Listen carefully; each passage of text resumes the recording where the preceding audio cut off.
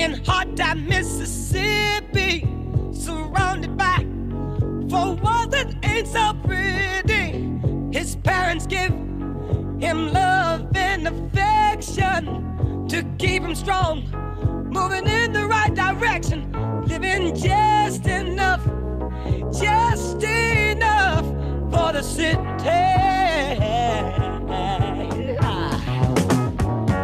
His father works some days for 14 hours, and you can bet he barely makes $1. His mother goes to scrub the floors for many, and you best believe she hardly gets a penny, living just enough for the city.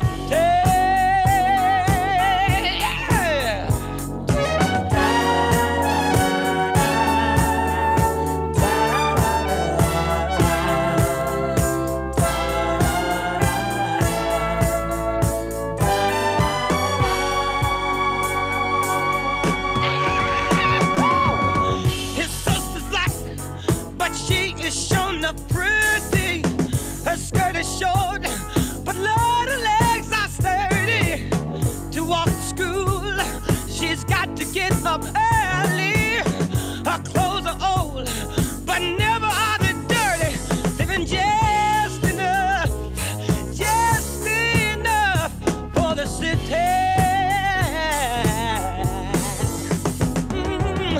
Her brother's smart, he's got more sense than many. His patience long, but soon he won't have any. To find a job is like a haystack needle, 'cause where he lives, they don't use colored people. Living just enough for the city.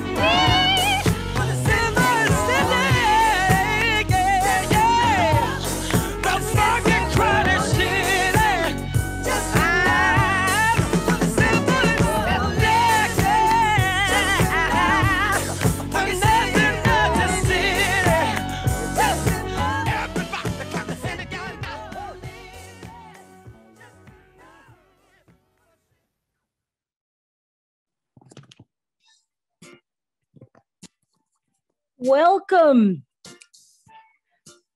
On behalf of the Departments of History and African American and African Studies, thank you so much for joining us this afternoon for Who Cities? Cultural Approaches to Suburban Studies and Race with Mary Rizzo and Kyle Riismandel. Today's event is part of the programming for FAM Week, an initiative launched 2 years ago to showcase the value of a major or minor in African American and African Studies, which we're putting that link in the chat. It really is to present students with the opportunities to learn more about our world-class faculty, interdisciplinary course offerings, and career pathways. And if you're a Rutgers-Newark student interested in how an African American and African Studies or history major or minor could work with your current plans, please add your name and email address in the chat, and I'll be sure to follow up with you. So just check our dedicated page at sasn.rutgers.edu FAM Week for more information and the events calendar. Before we meet our guests, a few very brief notes. This event is being recorded for our archive and closed captioning is enabled. To view, please click on the closed caption CC button at the bottom of the Zoom screen to display the subtitles or to view the full transcript. To keep our virtual space secure and ensure that this can be a comfortable experience for all of us, we adjusted our program a bit to a webinar with chat messages only visible to panelists. But we still want you to actively engage with us and hope that you will enter questions or comments in the Q&A box, and we will answer as many live as time allows. Now, let's meet our speakers. It is my great pleasure to introduce these two wonderful colleagues and friends. First, Kyle Riismandel is Senior University Lecturer at the Interim Director of Law, Technology and Culture Program in our Federated Department of History on the NJIT, New Jersey Institute of Technology side of the Federation. He is a cultural historian of cities, suburbs, media, and technology in recent American history. An accomplished and award-winning teacher, he offers a wide range of core and popular special topics courses for both undergraduate and graduate students. His numerous accolades include the Outstanding Teacher Award, the Excellence in Teaching Award, and the Albert Dorman Honors College Instructor of the Year honor. Of course, he didn't include all of these things on his bio because he is that humble. His book, Neighborhood of Fear, The Suburban Crisis in American Culture, 1975 to 2001, has already been generating buzz since its release in late November. It has been named a Smithsonian Scholar's Favorite Book of 2020. Check it out, link in the chat. Now, Mary Rizzo is an assistant professor of history, American studies, and an affiliate faculty of African American and African studies at Rutgers-Newark. She works at the intersection of inclusive public history, digital humanities, urban studies, and 20th century US cultural history. She is the author of Come and Be Shocked, Baltimore Beyond John Waters and the Wire, and Class Act, Young Men and the Rise of Lifestyle. She is the founder of the Chicory Revitalization Project, which uses the Black community poetry magazine, Chicory, to encourage dialogue on place and identity. If I attempted to do justice to her body of work and the number of initiatives and public projects she's mounted, contributed to, or consulted on, we would not have enough time to get to the conversation. So let me just note that her public and digital humanities courses, she engages students in hands-on public history, work on issues including mass incarceration, immigration detention, police misconduct in Newark, social justice movements, and LGBTQ history. I encourage you all to check out the States of Incarceration site to see the work on immigration detention in New Jersey. And from the Rebellion to Review Board, Newark Fights for Police Accountability, a digital exhibit for which she won the Teaching Award for Excellence in Teaching History from the New Jersey Studies Academic Alliance. She's also on the advisory committee for the Queer Newark Oral History Project and so many other projects. Now, for our current students and perhaps prospective students here in the space thinking about a graduate degree in history, she'll be teaching a new hybrid course in the fall on Black arts movement and cultural arts movement. Look out for that. And with that, I turn the virtual floor over to them with my many thanks. Well, thank you so much, Christina, for that introduction, which I feel completely overwhelmed by, and for inviting us here today. So Kyle and I had decided that we would each talk a little bit about our project separately, and then we're happy to have take questions from the audience, and we have some questions for each other if people are shy or quiet.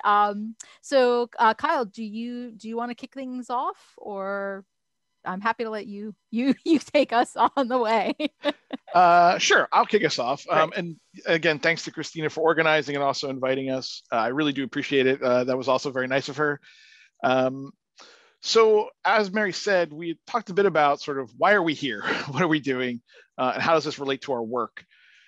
Thinking about history of the suburbs or the history of the city in relation to African American studies and also Black History Month. So I'm just going to talk very briefly about sort of what my book is about and then make some connections that we can maybe draw on more or have questions about. So my book is a cultural history of American suburbs from 1975 to 2001. And what I was trying to understand or get at is how did this later period of suburban history really differ from the sort of narratives we know about early post-war suburbs?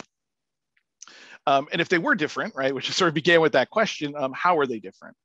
And so the essence of the argument is really sort of three things. Like one is that this is a new period of suburban history from the mid-70s on, and that it's defined by local dangers. And when I say local dangers, I mean threats that were in the neighborhood, right? This is why it's called neighborhood of fear. So rather than perhaps the threat of racial integration or of government through taxes, these are things like very toxic waste, kidnappers, burglars, satanic heavy metal, occult board games, or role-playing games like Dungeons and Dragons. And so when I found that this culture was suffused with these local threats, I found that suburbanites reacted in some particular ways that actually extended their power. So rather than simply be victimized, I called it productive victimization. And the idea is in response, they're able to do a whole bunch of stuff they couldn't do before. So control space more effectively, including privatizing police functions, further centering the white suburban family at the center of talk about family values and the nation's values. And this is all in context of the broader rightward turn in American culture and politics. So fueling and fueled by the Reagan Revolution that's sort of happening throughout the 60s and 70s and comes to the fore in the 1980s and 90s. And so I think about my work as being in conversation with or about African-American history and related to our talk today, because one, constructing whiteness as a race, right? Not assuming it is somehow the norm against which things are defined, but rather it's defined in relationship to. So much of what my book is about is how white suburbia is defined, right? Through its fears and through its power. So for example, being able to surveil your own house or walk around your own neighborhood as a cop or neighborhood watchman, right, is very different than the way in which Black and brown people are policed in the inner city.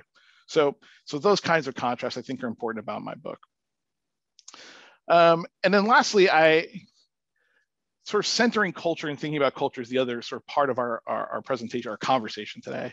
And really centering representations and how representations help make sense of the world and facilitate these kinds of power or these other modes of domination. So I think in short, that's where I fit in. So I will turn it over to Mary to talk about Come and Be Shocked. Awesome. Thank you. And it's really, it's wonderful to be able to have this conversation with Kyle. I mean, our books came out within a couple of months of each other, and, they're about different things, but they really overlap in a lot of interesting ways. So I think that having this conversation together will be great to see how you guys who are attending pull out some threads that I think bring these books that are otherwise, somewhat different together. So let me talk a little bit about my book, Come and Be Shocked, Baltimore Beyond John Waters and the Wire. I have to show off the cover because the press did such a beautiful job with it. So what I'm looking at in this book is how cultural representations of the city of Baltimore have not only shaped how we understand what the city of Baltimore is, but how those representations were created through conflicts and battles between cultural producers and policymakers, politicians, civic leaders, and particularly in a lot of cases, tourism folks in the city. So what I'm interested in is the relationship between culture and policy. That I think is an interesting approach, because we often think of culture as separate from policy, unless it's policy that's specifically about culture. But one of the things that I talk about in the book is that often policies that don't seem to have anything to do with culture are affected by culture or are represented within culture. So, for example, policies around housing discrimination in Baltimore, we see their effects in novels like The City of Anger from 1953, or a TV show that was very popular in Baltimore, The Buddy Dean Show, which becomes the basis of John Waters' film Hairspray. So I'm interested in this relationship between culture and policy, and particularly in that battle over what the image of the city is, right? So who is Baltimore for? What does Baltimore mean? And this is a battle that is more than imaginary. And I think that that's something that I really want to emphasize, because a lot of times when we think about kind of a cultural studies approach or a cultural history approach, we think it may end with a sort of textual analysis, right? Thinking about the text of the film or the novel or whatever.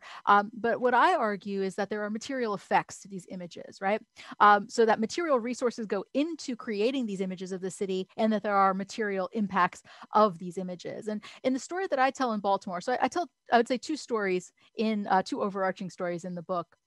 There are lots of little stories, but two overarching stories, right? So one of the overarching stories is the historical one. So the book goes from about 1953 to the early 21st century.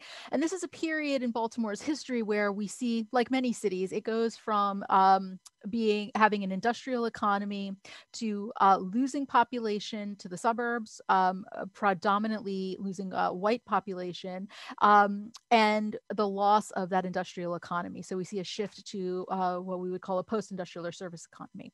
And one of the things that I argue is that in trying to mitigate those shifts, the city of Baltimore, particularly in the 1970s, followed the path of urban branding and using arts and culture as a tool of revitalization and renaissance, right?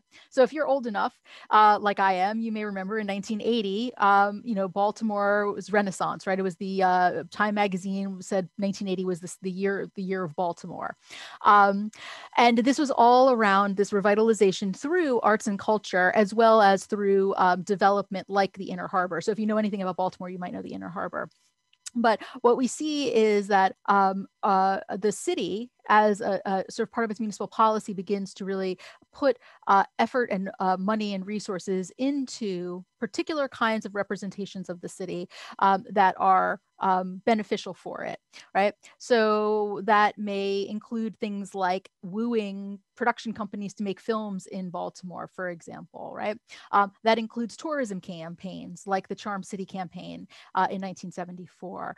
So the idea is that, they want to create an image of the city that's going to draw people to it. On the other hand, artists are making their own images of the city. And we may think about somebody like John Waters, for example, who's making films starting in the late 1960s and into the early 70s, and obviously since then. And his films are quite different. They offer a very different perspective of Baltimore that is much more queer, much more filthy, he would say, and that is not necessarily trying to woo tourists to come to Baltimore. So that's one part of the story that I tell, is that sort of overarching historical narrative about the role of culture as part of the redevelopment of the city and why that matters. The second part of the story is about race, right? And in Baltimore, because even today, Baltimore is still a city that is very much divided between African-American and white people. Then we talk about race in Baltimore, we're talking about Black and white. And what I argue is that when we look at the cultural representations of the city of Baltimore, what we see are two predominant images, one that I call Charm City, and the other is Bodymore. The Charm City image is what, if you have in your mind an image of a John Waters character from Hairspray, that's a good image for Charm City. It's white, working class, eccentric people who are kind of quirky and funny and weird and a little bit off, but in a like non-threatening sort of way, right? So Charm City becomes one way to think about a sort of whiteness in Baltimore. And that is counterposed to Bodymore, which is the predominantly image of Black Baltimore as Black neighborhoods that are dangerous, that are crime-ridden, and are places of potential death, right? And we can think of that image probably most powerfully coming through the TV show The Wire, which is, if you're not familiar with it, an HBO TV show about homicide police in Baltimore, and looking at, narcotics police in Baltimore and homicide police trying to deal with drug gangs in Baltimore. So the reason why this is important is these two images of Charm City and Bodymore are defined in relation to each other, much like what Kyle was saying, right? It's like we can't understand what white suburbia is without the fear of the sort of Black city. In Baltimore, we can see that happening split between neighborhoods, so that there are the sort of white areas of Charm City, Baltimore, and then there are the Bodymore neighborhoods of Baltimore, and they are given a meaning in relationship to each other. And the important thing again about that, and there are a lot of important things, but one of the important things is about material resources, so that the production of the image of Charm City means that resources continue to flow to those areas of the city and away from the places that are more associated with Bodymore. So let me stop there, because I think we've given you a lot already to think about. So Kyle, did you have anything you wanted to jump in with, or should we see if there are questions? I do actually. So one, as a former resident of Baltimore and perhaps part of this black-white dynamic and living in a part of the city that was part of the Renaissance rather than part of Bodymore, I actually am reminded of something from your book and something we've talked about, which is the TV show Rock. Mm-hmm. So for those who don't know, Rock was sort of about a working class family in Baltimore, black family, starring Charles S. Dutton, who himself is a former felon, right? So who's been released and now has moved into acting. And so there's this very interesting dynamic of that show that it is kind of in the Norman Lear mode of television, right? It's kind of realistic and funny, but not, jokey funny, right? And it's intended, I think, to soften the image or to sort of present an alternative vision of Black Baltimore that is neither sort of even in definition or response to white Baltimore or to Bodymore, right? So I'm curious how you make sense of it, or whether that interpretation makes sense, or how you would explain it, perhaps in in this idea, this broader idea of culture and policy. Yeah, no, absolutely. I think that's great. Rock is one of my favorite. It's funny. It's a show that I watched when I was a kid, and it's kind of extraordinary to think about that, and it wasn't on TV for very long. It was only, I believe, on for 3 seasons. And interestingly, I believe now it's on reruns on TV sometimes, but I had to buy on the gray market somebody's burned DVDs in order to watch the series, right? Wow. Like that's really interesting about, sort of what TV shows, because like The Wire, you can get like the nice box set and it's streaming all over the place. Anyway, but Rock is a really interesting show, and it really is the kind of brainchild of Dutton, who wanted to offer a different image of the city in exactly the way that you're talking about, right? Rock is a very kind of nuanced portrayal of a Black working class family. And it does do the sitcom things, right? It has the sitcom beats. So it's not like he's like totally doing something experimental, but he's like, let's show a loving Black family that is trying to make it work. And the sort of villain in Rock, are the drug dealers who start to move into the neighborhood. And Rock represents this real kind of civic leadership, right? So, and it's interesting because Rock overlaps with when Kurt Schmoke is mayor of Baltimore, and there's a real sort of overlap there in this kind of like a uplift mentality, right? Of like, we do need to deal with these problems of drug use, violence, etc.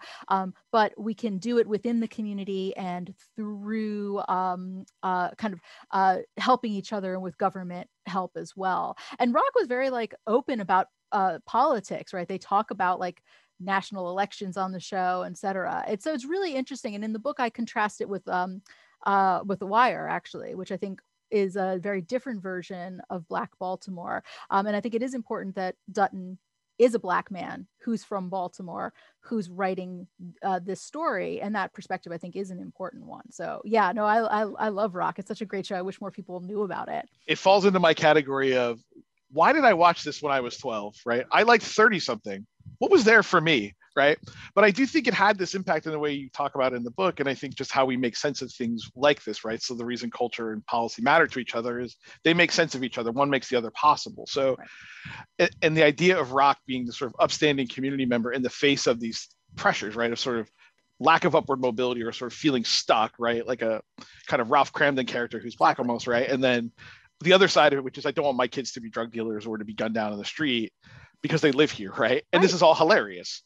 Or this is at least played in some part for laughs. That it's always so fascinating to me that his presence on the show in some ways is the show, right? Like his characterization and like all the things you're talking about. Anyway, I didn't anticipate talking about Rock this much, but I wanted to hear you talk about it, because I know the way in which it fits is, and I often say this to my class when I'm teaching urban history is, and I fall into this tendency myself, which is to tell stories of domination, right? Without resistance or without alternatives or without a vision that there is an alternative. Right. And I think part of the point of your book is this story is not this bifurcated story of like victims and, dominators or something, right? But something different. It is actually about alternate visions that are foreclosed for a variety of reasons, or that are incorporated into the Renaissance view, but aren't actually the access to the Renaissance doesn't really exist, right? Like the actual Renaissance.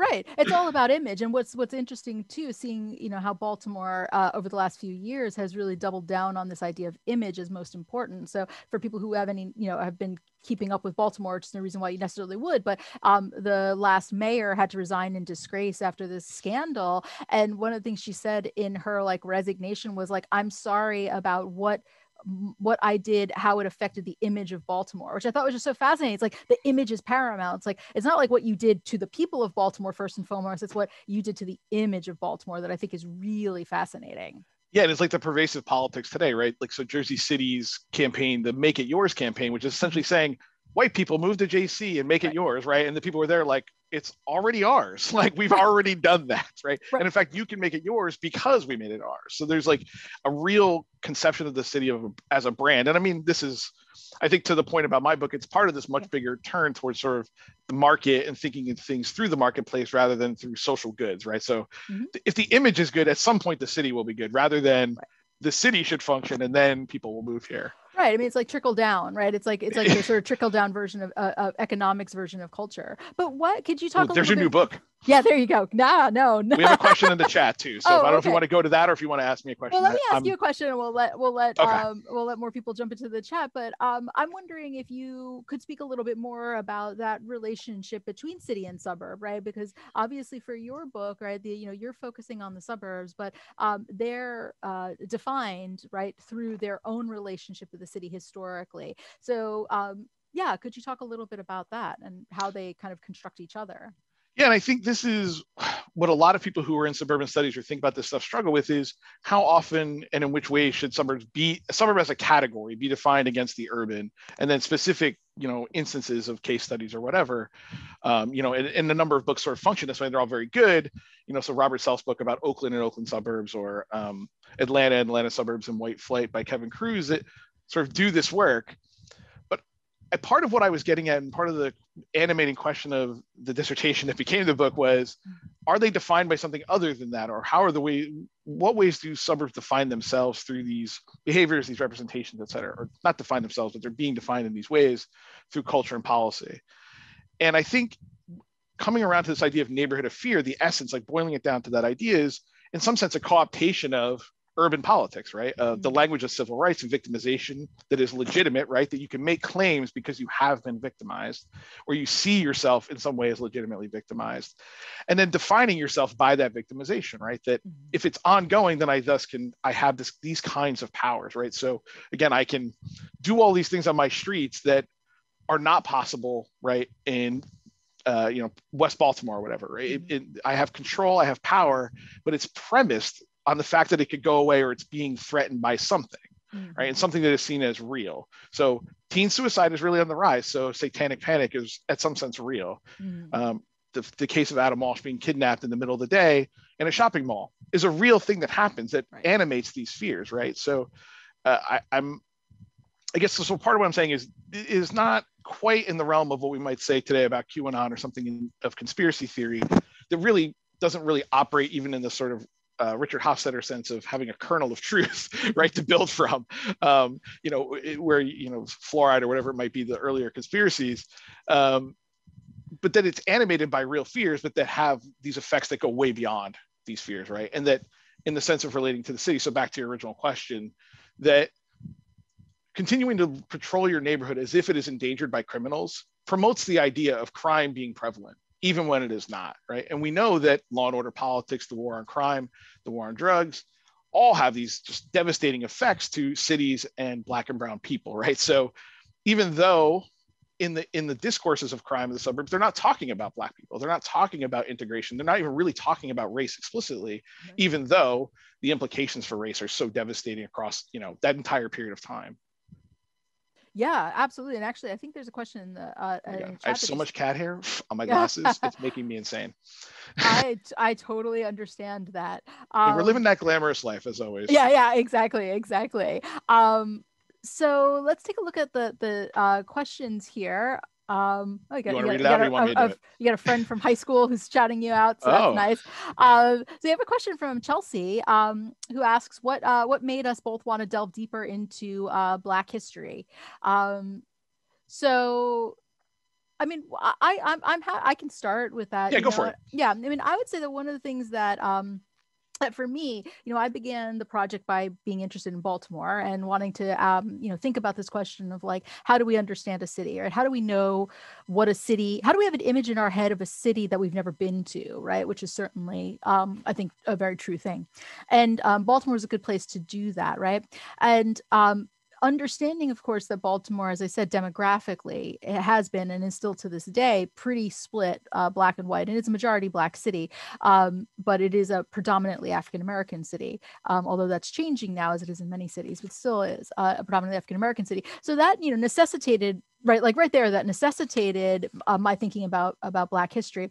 But more importantly than that is that when I started this project, the easy route for me, right, would have been to think about, David Simon, who's the creator of The Wire and Homicide, to think about John Waters, right, who makes films like Hairspray and Female Trouble and Pink Flamingos, Barry Levinson, who did like Diner, Tin Men, Avalon, Ann Tyler, the novelist, who did The Accidental Tourist and a million other books, Laura Lippman, who does mystery novels, right? Those are the sort of obvious people, and they're all white, right? And I think they're the obvious people because they're the people who have the most access to the to Hollywood, to HBO, to big publishers, right? So they're the most visible people, and their visibility matters, right? Because they are the ones who have a lot of power in determining what the image of Baltimore is. And I could have written a book just about that, and that would have been a book about, and the whiteness is definitely a theme in the book. But one of the things that I wanted to do, and I started out, was to challenge that a little bit and to say, like, there are unquestionably representations of Baltimore that were created by Black cultural producers, right? How do I find those? And what do those tell us that we don't see in the other ones? Now, I mean, I don't want to make it sound like there are no famous Black cultural producers or artists that come out of Baltimore. Obviously, that's not true. The one that maybe is most famous at the moment is Ta-Nehisi Coates, who grew up in Baltimore and whose The Beautiful Struggle talks about growing up in Baltimore as the son of a former Black Panther, Paul Coates. Anyway, but I think what that challenged me to do, though, is to try to think about, like, okay, why were these other images that were created by Black Baltimoreans not getting the attention, right? And what happens when we also take those seriously as images of the city and put them in conversation with the more famous ones. So, go back to rock, because apparently this whole conversation is about rock. Again, in that chapter, I put rock and The Wire in conversation with each other, right? So what does it mean when we see these representations of Black Baltimore by a Black creator versus a white creator? And it gets at the last thing you said was what I was thinking all along, is that the kind of segregated nature of culture, right? That like popular culture or cultural products operate in different marketplaces, right? That like there are a million, rappers from Baltimore that you don't know because you are not that person from that place, right? I do think in some sense, being white historians studying Black places, you have to confront that more explicitly, I think, in sort of the way you said of like, why don't I know about chicory? Like, why is this a thing that seems to be so vibrant, so interesting, so relevant to the exact things that are going on in that moment? And yet, it's really not visible, at least in the archive, as it was visible to the people at the time. And I think reconstructing that is so important to it, right? And it's to some degree why when I study culture, think about culture as the center, right? Meaning cultural representations at the center this is what people encounter every day, right? This is what they file through, think about, or, consume in some way. And that is structuring their view of the world, even if it's not a one-to-one relationship or whatever.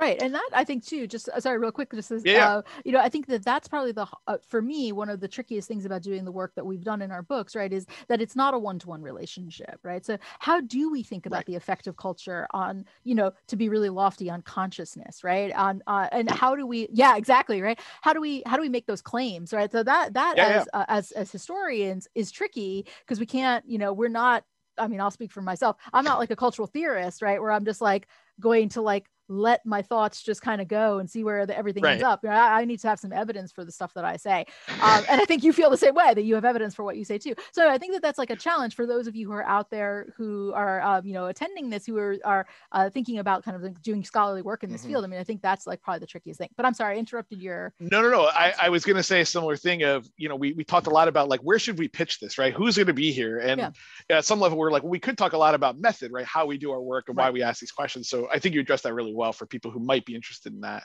I was going to go to the chat. So, so my NJIT alum, Sarah Fahmy, so do you both find that this relationship between the two communities is found throughout the entire United States, parentheses, where the atmosphere of the white neighborhood is influenced by its fear?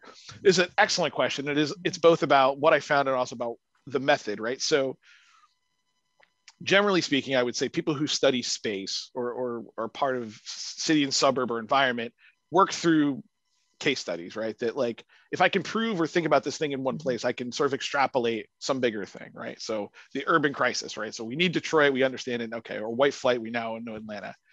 And I felt with suburbs that wouldn't yield the kind of answers about the function of the category and how people make sense of themselves through culture in the same way. So Sarah, to your point, culture is not all the time everywhere for everybody, right? So that's why it can change. That's why there's resistance, right? But I do think that part of the balance of writing the book and the way that I did was trying to highlight places that were diverse geographically and to some sense diverse by class, right? Relatively speaking, so that you could capture what is at the center of this definition, what seems to hold together people who think of themselves this way or live in places they think of as suburbs, right? My friend Cameron, who wrote the blurb of my book, right, he said, the idea of suburbs as psychological terrain, right? And I think that's such a useful way. He said it very late before I could put it in the book and use it and pretend he didn't think of it. But that idea, I think, is a useful one for thinking about this, because case studies do a bunch of really good things, but they're not always useful for getting to these bigger questions about like, what is the urban or something, right? And often those are not doable projects for books, right? So, I'm not trying to say case studies aren't worthwhile, you shouldn't do them, right? Very clearly yours is, but I think it's about the question you ask and how you approach them. And in this case, I think I really wanted to understand the category of the idea as it was enacted and sort of thought about, rather than does, Montclair, New Jersey, for example, where Charles Dutton now lives, which is fascinating. Guys, thanks for tuning into Rock Talk. Our new podcast. In an hour or two, we're going to be talking about season 2, episode 5. Sarah, just chime in the chat if that answered your question or not, or if you have a follow-up. And I will throw back to Mary, who I think is monitoring.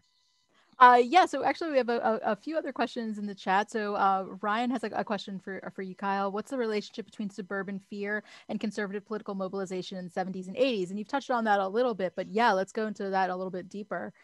Yeah, and in many ways, that's the primary question that people are investigating and have investigated very recently, being the last 20 years, because that's how long it takes to do this work. So I think it's a couple things, right? You don't get productive victimization without a truly successful conservative political movement, and successful in sort of the sense of electoral politics, of being part and parcel of elections and debates about issues, right? So moving the conversation about crime to punishment and retribution, not to sort of solving social issues or whatever. They need that structure around them to be able to think in these ways about controlling space or regulating people. And it's a similar thing on the sort of cultural side or the social conservative side of, without the rise of family values politics in the Christian right, it's not as easy for parents in the 80s or 90s to see heavy metal, goth culture, Marilyn Manson as an existential threat, right? So, we see there's various moral panics throughout history, but also throughout American culture. And they always have to be existential, right? For them to matter in any real way. And so by the late 70s, it's the continuing rhetoric of the Christian right is the family has failed, right? That the triumph of gay rights and feminism and all of these things means families no longer function in this way that they should, to create, self-disciplining citizens, and et cetera. So without that, right, without that framework, without thinking of the world that way, or even being able to access it, right, even if you yourself, right, are a-religious or Jewish or whatever, you're able to see the world through that lens and understand what they're saying about why you're afraid your son's going to turn on the car and shut the garage door while listening to AC/DC, right? That this is like a real existential threat to your family that you can act on in all these ways. So they need each other, and they don't happen without each other, I guess would be my answer, Ryan, if I had to boil it down to 2 sentences. One of the things that I love, which no one asked me to do, by the way. Yeah, that's right. Take the rest of the until we start talking about rockin'. No, one of the things that I love about your book, Kyle, is beyond the scholarly is how much it reflects my own life, right? Growing up in the suburbs in New Jersey. And I know I've told you this before, but when I was a kid, I don't remember the exact year, but there was a Saturday morning cartoon, Dungeons and Dragons show. Oh yeah. Yeah, my mother wouldn't let me watch it because she was afraid I was going to like commit suicide or whatever. So, these were real. Like, I mean, these were actually truly real fears that people had that, look so ridiculous in the rear view mirror, right? Yeah. In a way that I think, like, hopefully, in 20 years, we'll look back at, QAnon and be like, how could anybody believe? I mean, I think that now. I don't know how anybody believes it now, but, right. It's really kind of extraordinary. I say to my students all the time that part of our job as historians is to figure out why something was common sense that is clearly not common sense, right? Why would this make sense to someone? Exactly. Are you going to read the next one? You want me to read it? Go ahead. You can. I think some people are maybe messaging, not everybody. So the next one I see is from Isabella. So it says, has there been evidence or signs of gentrification in and the return of white folks to urban spaces? Emphasis all wrong on that. Has there been evidence or signs of gentrification in and the return of friends? Oh, geez, chat move, guys, come on. Gary. And the return of white folks to urban spaces affect the relationship between urban and suburban spaces. Yeah, so gentrification and the re-entry or the back to the city movement, fun city, I think is what this question is about. What that has to do with race. Go. Yeah, I'll take it because I mean, I think, it's super important to the process that I'm talking about, right? So when we, so I think the turning point in my book is the election of William Donald Schaefer, mayor of Baltimore in 1971. And, this goes back to an earlier question, like that's obviously a very specific Baltimore thing, right? William Donald Schaefer was mayor of Baltimore, but he was representative of a trend of mayors in big cities around the country that, we would have started in the 60s with Lindsay in New York, but then continued in other cities around the country as well. So it's not just Baltimore, but in my book, Schaefer is the turning point because he's the one who really begins to see, he becomes mayor at the city as it's going into like a low ebb, right? It's lost a lot of population. It's manufacturing plants, factories are shutting down, moving to the South, moving overseas, right? There's and to go back to the kind of conservative political aspect of this, Schaefer is a Democrat, but as the nation is moving towards a more conservative politics, that means cities are getting less funding, right? They're being left to hang out to dry. So, these things are coming together, right? As Schaefer is mayor. And he is the one who really has this vision that Baltimore can attract people to return to the city, whether as tourists or as upwardly mobile new residents of the city. And like there are these great letters that I found in his archives of like his aides and stuff who are like, what? He's crazy person. Like who's gonna come to Baltimore for a vacation? Like it's like beyond their capacity to imagine, right? But Schaefer does make it happen. And so the reason why this is important, of course, is that ties directly into the gentrification question, right? So what Schaefer is essentially doing is trying to create a sort of pathway for gentrification, right? He wants particular kinds of people to come to Baltimore as tourists, as business, as employees of corporations, and as new residents. And one of the things that didn't get into the book that I'm really fascinated by is the dollar house program in Baltimore in the 70s, or the urban homesteading program. And this was a program that was in a lot of cities around the country, but Baltimore was one of the first. And basically the city would sell you a house for $1 if you agreed to rehab it and live there for a certain period of time. But of course the rehabbing process costs money. So what this means is you get middle-class people who are bored with the suburbs, right? Because there is a real anti-suburban sort of move in the 70s, and of course continuing since then. And so they want to come back to the city, or they want to come to the city because it seems more authentic and real, and it has this sort of vibe to them. So yeah, I mean, I think gentrification is definitely a key part of this. In that relationship between urban and suburban spaces. And that's definitely the argument Suleiman Osman makes in his book about Brownstone, Brooklyn, right? Yeah. Is that part of the return is not actually a return, right? It's people born in the suburbs who Right. are returning to some version of their history, right? That they're trying to connect with the authenticity of their Italian grandma or their Greek grandfather or something, right? That is somehow more real and lived, right? Because of the implications of race and ethnicity that make things more gritty and real, right? But without all the messy actual stuff. Well, and also because I think that the suburbs, I mean, you know, obviously this isn't true, but the suburbs seem like they don't have a history, right? Exactly. You know, so it's like the suburbs are placeless. You know, the Levittown, everything looks the same, but a city seems like, you know, there is a real story there that has like people that the suburbs just, you know, don't seem to have. Yeah, and it's being sold to them, right? Like I think your point about William Donald Schaefer and that the revolution in sort of progressive urban mayors of both parties of selling the idea of the city as whatever it is, right, is about attracting those people, even attracting them not to live there, right? That I think part of they would consider the success is that it is a tourist destination, not a place to live. They don't really care about replacing population. They care about replacing tax dollars and sort of, you know, reproducing the losses of deindustrialization, as if that was possible, which does eventually require sort of real estate. Right. There were a couple things. Gary said the D&D scare was real for me growing up in Indiana. We had to hide friends' D&D books so their parents wouldn't destroy them. Yeah, I mean, you know, one of the things I tried to find, I didn't find much evidence of, but continues to be a story people tell is the burning of books and CDs and albums and the running over of albums and CDs.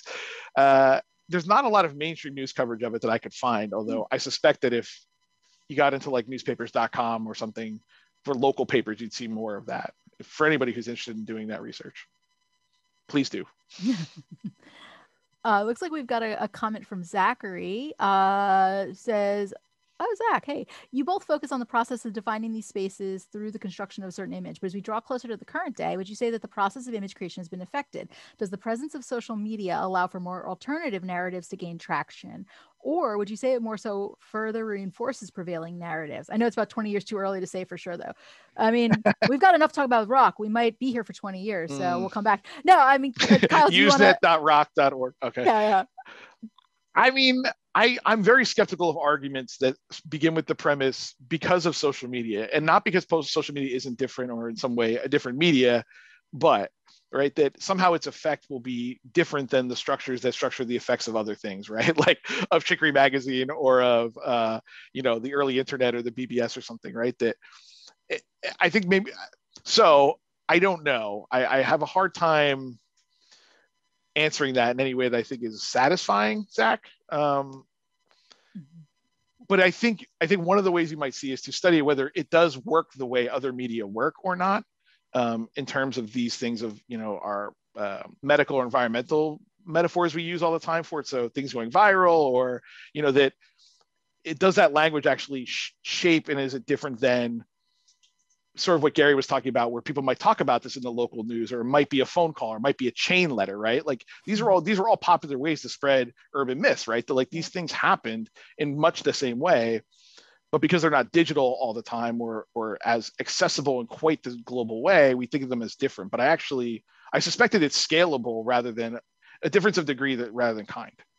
I mean, I would say that I agree in essence that the sort of structures remain the same, right? So that, you know, I think, for example, of Donald Trump tweeting, you know, a year or whatever ago about how Baltimore is a rat-infested mess, and, you know, Elijah Cummings should focus on his district in Baltimore, right? And you know, Trump then was playing into long-standing imagery of Black Baltimore, right? So he's using social media to just emphasize, right, the same kinds of tropes that we've heard a million times before about a city like Baltimore, right? But also about a city like Newark, or a city like Philadelphia, or Gary, Indiana, or whatever. I do think, though, that there is a potentiality. It's not just with social media, but a potentiality with like even like YouTube or other kinds of sites that allow for the democratization of artistic production, right? Which is not to say that it's totally free, but you can go on YouTube and watch like filmmakers in Baltimore who don't have access to Hollywood money put their movies up, right?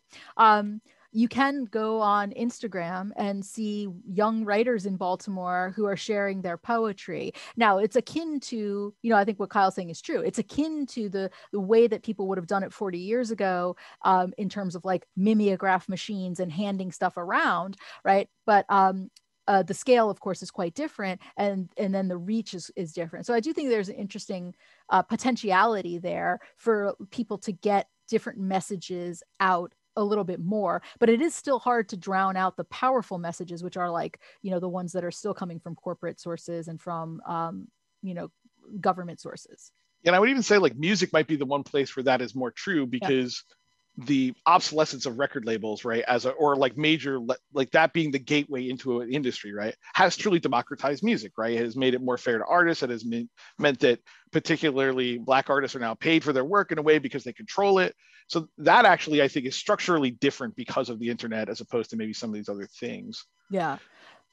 Just real quick, there was a question that came up a while ago in the chat that I'll, if you don't mind, I'll just because this person's been waiting for a while. Oh yeah, I don't think it came to me. That's why I didn't answer. Yeah, no. So so someone asked whether I was able to interview Black and white folks to get a sense of how they view Baltimore differently. So that's a great question. And I'll be honest with you, for this book project, I did not do a lot of interviews. I did some, but I did not do a ton of interviews for this, in part because I wanted people's work to speak for themselves, right?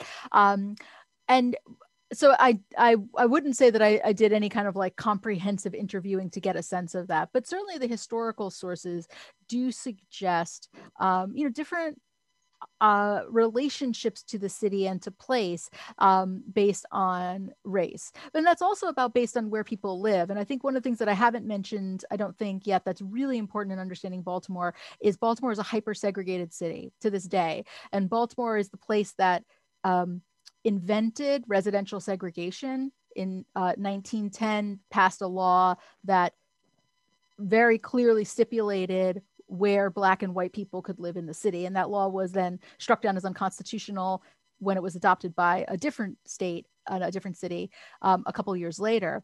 But I think that that's important because Baltimore is so segregated, right? When artists are writing about East Baltimore, when they're writing about Hamden, right, that means they're either writing about a Black neighborhood or a white neighborhood. And it's very rarely a kind of nuanced picture of both. So it's interesting the way that segregation kind of replicates itself in the cultural representation. Thank you, Christina. I don't use Zoom for class, so I don't have it all down for the Q&A part. Yeah. So Jordan said, Kyle, you mentioned the urban crisis and some of the quote unquote classic works that have explored it. Can either of you talk more about why taking a cultural history approach can produce something different than these now canonical studies to focus more on disinvestment, unrest, housing policy, etc.?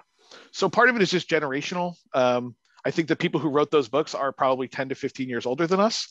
And we're trained in these kind of, I would say, classic methods or sort of disciplinary methods around economic history or political history, et cetera. So I wasn't trying to cast aspersions or shade on their work, or that it doesn't do well what it's attempting to do. But I do think those stories are not there around representations, right? That where do television shows, comic books fit into 1950s Detroit, right? When with white citizens councils, they're trying to indoctrinate children. They're trying to get them to think in these segregated, racialized ways. I doubt it's only at the dinner table, right? So there's a study there, and there's probably a book out that I don't know about or something too.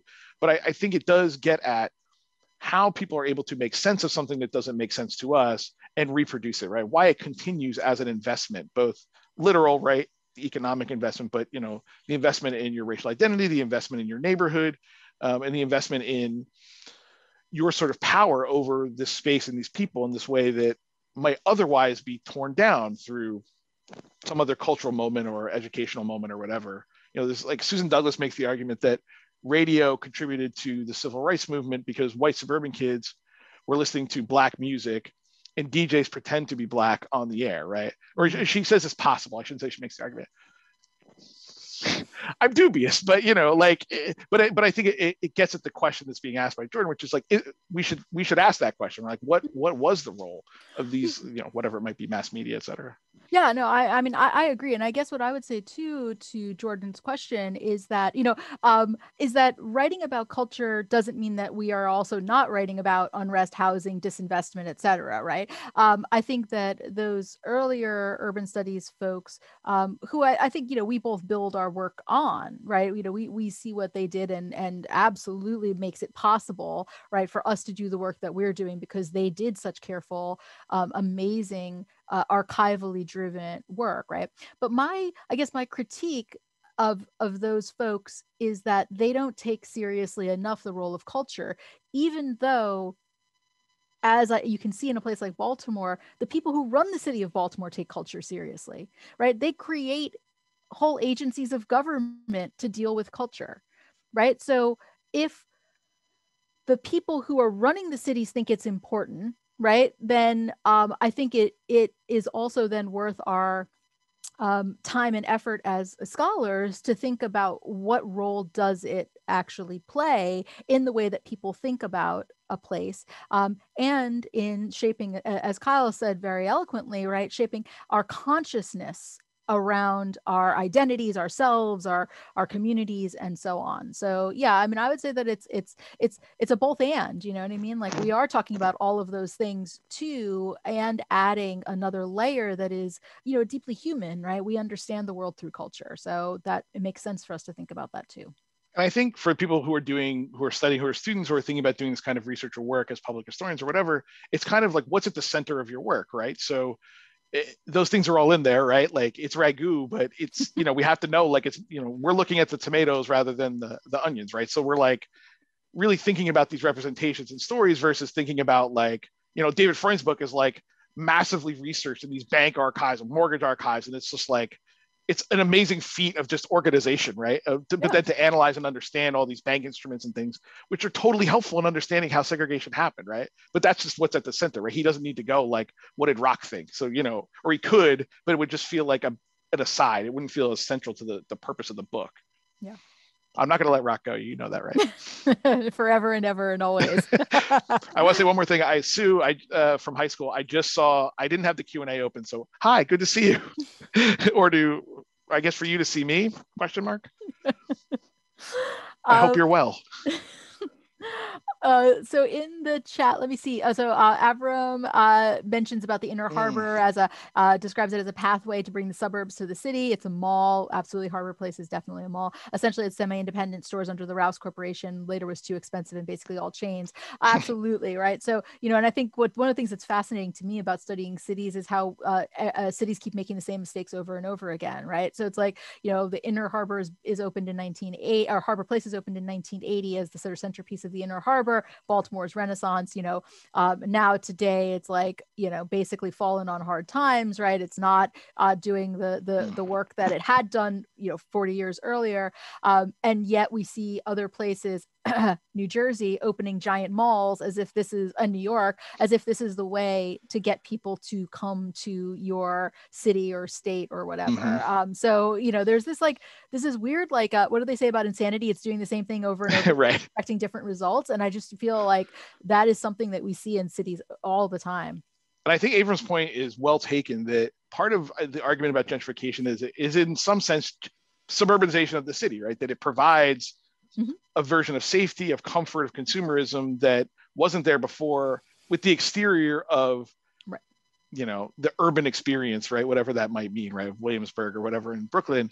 And that's actually, you're right. That is why the Inner Harbor has failed, right? It like overcommitted to what they thought people wanted, right? It was and it's kind of like Trump's version of the suburbs, right? It's just like, it's so antiquated as to not even get a response of like, we're not defending that or care about it. Like, it's not even on our radar as an idea or something we care about. So why would I need the Inner Harbor to have, right, the biggest cheesecake factory? Like, I have the Cheesecake Factory. It is so close. Right. And it's exactly the effing same, right? Like, it doesn't make any difference that it's in Baltimore.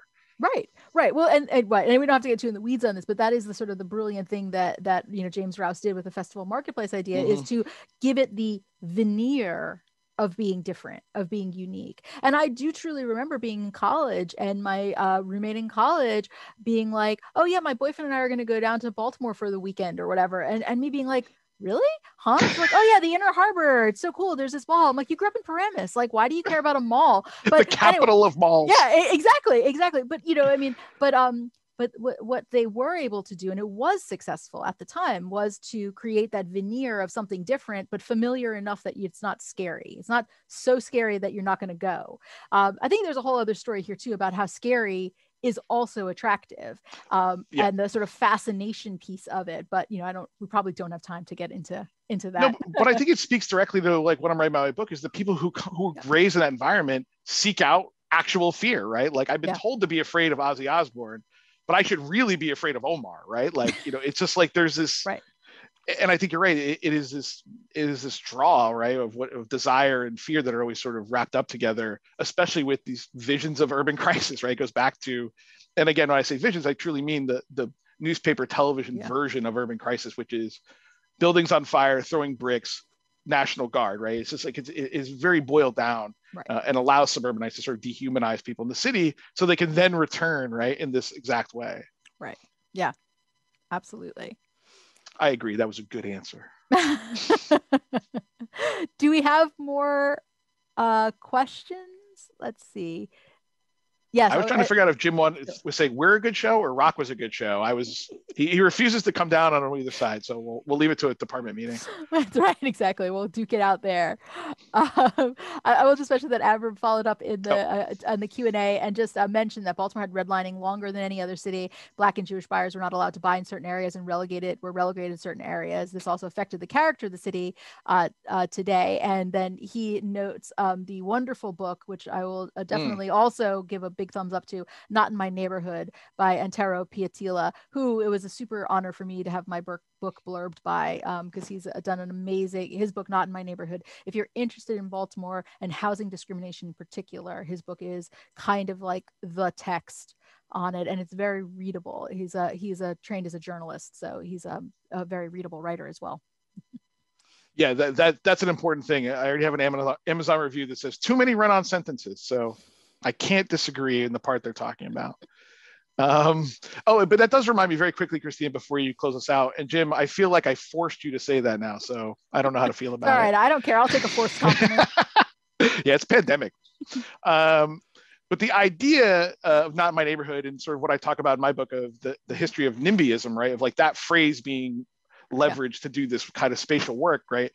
It has suburban origins in that way, but it is actually like as much a class sort of articulation as anything else, right? That gets used in space to do stuff. So if anybody's interested in NIMBYism or has a question about that, feel free to chime in. I'm happy to talk about it. That seems to be one of the two things that people usually want to talk about. So that's really interesting. But his book reminded me of that because I read it when I was working on this and for that purpose a million years ago. Yeah, it's such a good book. Others, chats? Well, with that, we'll do a last call for any questions or comments. And while we give everyone an opportunity to post any last thing, applause. Yes. Thank you so much. It's coming in. So yes, thank you for being such an incredible audience. Yeah. We appreciate each and every one of you, especially when there are 5 other events happening at the exact same time. And for being so engaged. Want to just mention 2 quick things if I can. I put in the chat, if you're on socials, please follow us at RUNFM and Federated History. Follow Mary on Twitter. She puts a lot of engaging things there. It's a lot about cats. Tweets at Rizzo _public history. And the Chicory Revitalization Project is on Instagram that brings a lot of the archival images and original works from Chicory right up to the fore. I don't know if Kyle wants to put his accused wizard out in the chat. Please. He didn't send that to me. Look, it's been a long semester. 2 quick mentions again is that this is programming part of FM Week. And for more information about the other events that we have happening, please visit sasn.rutgers.edu/FM Week. And have to shout out these 2 very important events. Tonight, the Research with a Heart and Art Front Galleries with the Queer Newark Oral History Project is debuting Neutral Nation, a virtual art exhibit and experience in honor of National Black HIV/AIDS Awareness Day. It opens tonight It's a 3-day event, which includes artistic offerings, a panel discussion, and special exhibits. Our Queer Newark History Project is on Friday night at 7 p.m., and it features an interview with our other incredible colleague, Timothy Stewart Winter, co-director of the project, and Aaron Frazier, a poet and writer living with the virus for over 3 decades. So for more information about all of these events and what they have to offer, please check out the link in the chat and go ahead and register. Again, we start tonight. And I cannot close any event without mentioning this Saturday at 9:30 a.m. It's virtual, but it is going to be no less special. The Clement A. Price Institute will be mounting the 41st annual Marion Thompson Wright Lecture on One Begins Again, Organizing and Historical Imagination. It'll be moderated by historian Barbara Ransby and features prominent organizers like Alicia Garza, Bill Fletcher, and Kara Page. For more information on that and to RSVP, please visit their website, also coming in the chat right now, because it's already over 800 people registered. So we want to make sure you're able to get into the main space, but it will be streamed live as well. Last but not least, if you missed some of our other past event, like the awesomely engaging conversation about In Search of the Color Purple with Salami Shatila and our dean, Jacqueline Mattis, or How It Feels to Be Free with our Ruth Feldstein and Naomi Extra, head to our YouTube channel. I'm going to pop that link in the chat. I know I bombarded you with a lot of information in a very short time. And for that, I am grateful. That's a wrap. So have a good, safe day. Thank you again so much for joining us. We're going to let Miss Diana Ross play us out. Thank you. Thanks, everyone. Great job, Christina. Thank you. Yeah, thank you so much. It's my house and I live here. There's a welcome mat at the door. Let them turn their cameras on now so we can all dance. If you come on in,